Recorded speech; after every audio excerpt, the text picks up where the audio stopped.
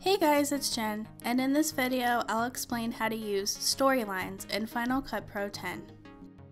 These are effective when you want to add cutaways or B-roll into your project. So let's take a look at how they work. If you glance at our timeline, you'll notice that we have quite a few clips on the primary storyline. We can add connected clips by selecting some video and simply pressing Q on the keyboard. Make sure the playhead is positioned where you want the clip to be added. So let's add one right here above this longer clip at the beginning. Now we have a connected clip, and let's say we want to add some more video clips to follow it. We'll go ahead and select just one more to add.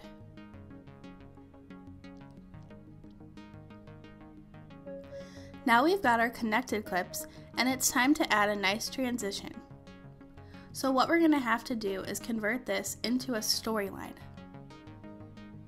Highlight your clips, go up to the clip menu, and select Create Storyline, or just Command G on your keyboard. Now these clips are part of their very own storyline, and what this means is that we'll be able to add transitions now. We can also easily add other clips into this storyline, just like the primary one below it.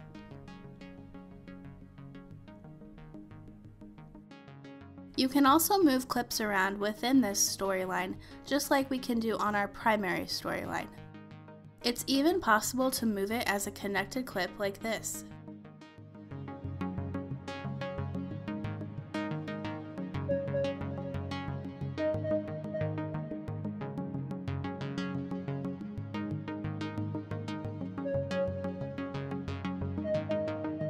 Now let's say you wanted to break apart the clips in the storyline.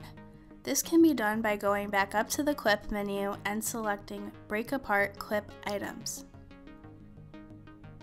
Just make sure to remember that if you're doing this, it will cause you to lose any transitions you may have added to the clips in that storyline. So now you know a little bit more about storylines in Final Cut Pro 10. Thanks for watching.